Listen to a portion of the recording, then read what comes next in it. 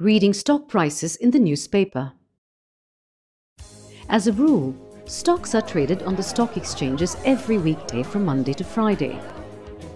The stock prices appear in the business section of many newspapers the next day. An easy way to identify the stock price page is to look for a page with many columns of figures and words. There are literally thousands of stocks out there, and the stock exchanges have grouped them into many categories. Once you get the hang of it, it is really quite simple to decipher stock prices, and it can be quite informative. The first thing you need to do is to find out which group your company's stock is in. You will find your company's stock in a table that may look like this. The company's name will appear on the left. In this case, it is ONGC. The figure appearing in brackets after the name is the previous day's closing or last traded price. In this case, it is Rs 271.45.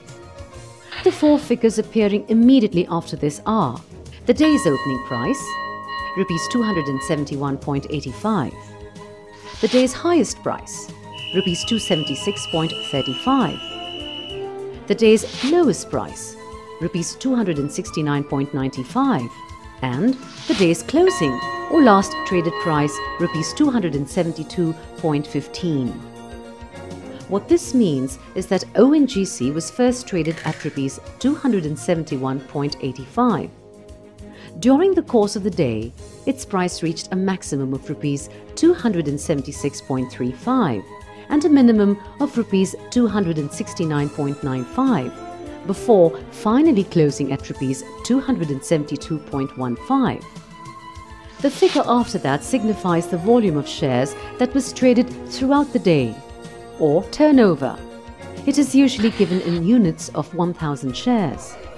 In this case, a total of 35,70,000 shares were traded on the exchange that day. After that comes the 52-week high-low of the stock. This tells you the highest and lowest price the stock was traded at during the preceding 52 weeks, that is 1 year. In this case, during the preceding 52 weeks, ONGC had touched a high of Rs 312.80 and a low of Rs 219.80. The last column is the PE ratio, which in this case is 8.42. The PE ratio is the ratio of a company's stock price to its earnings per share. But more on this later. Sometimes there may be two sets of data for the same stock. These two sets refer to the data received from the two main stock exchanges in the country, the BSE and the NSE. So you see, reading the prices of a stock in the newspaper is quite easy. Now why don't you check your understanding by reading today's prices?